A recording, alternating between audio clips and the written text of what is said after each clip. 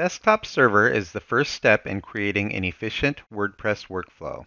It allows you to quickly and easily create a WordPress development environment on your own computer without the need for a publicly accessible hosting provider, making it a secure and safe way to build, break, and test your website before it's ready to be viewed by the world. Once you've created your site, Desktop Server Premium Service allows you the ability to easily deploy your site to the web host of your choice. This unique ability makes it the only tool of its kind in the WordPress space. To get started, first open up Desktop Server. On Windows, navigate to C:\\examp lite and double-click on the DesktopServer.exe file. On Mac, navigate to Applications, then XAMPP, and click on the Desktop Server S icon. Once Desktop Server opens, you'll see the Enable Developer Plugins screen. These design time plugins add additional functionality in your local site that work with Desktop Server to make your site development more efficient, but are not included when you deploy your site to a live host. DSCLI is a must-use plugin and cannot be deactivated. While all of these tools are useful, we highly recommend that you also activate the local SSL plugin. Once you've selected the plugins you would like to have active, click Next. Desktop Server will now enable your web and database services necessary to create a site on your computer. Once services start, you are presented with three options. To build a new WordPress site, select the Create a New Development Website radio button and click Next. Now, create a site name for your new site. All sites will default to a .dev.cc top-level extension. Now that you've created your site name, choose a blueprint. Blueprints are powerful time savers because you can create a template in which your standard plugins and themes are automatically added to your new WordPress site.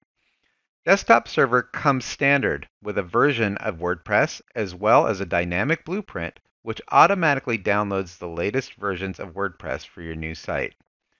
Please note that an internet connection is required in order for any dynamic blueprints to function properly.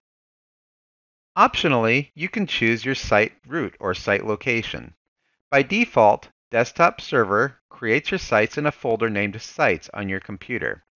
However, you can change the location on your website by clicking the Browse button and navigating to the directory of your choice. Please note that on some Mac systems, there are certain security-protected directories which will not work. You can now click the Create button and let Desktop Server work its magic. Once complete, you can now click Next.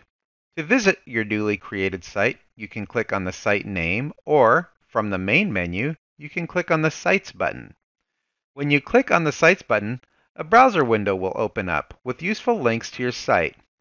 It's got WordPress dashboard, its database, or its command line interface. You can learn more about the Desktop Server Sites page by watching the video referenced in the description below.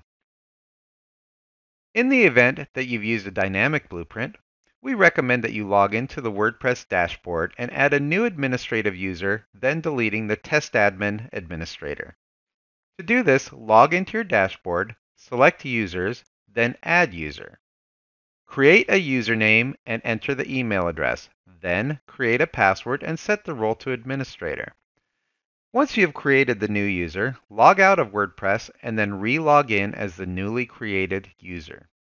Select Users and then delete the test admin account.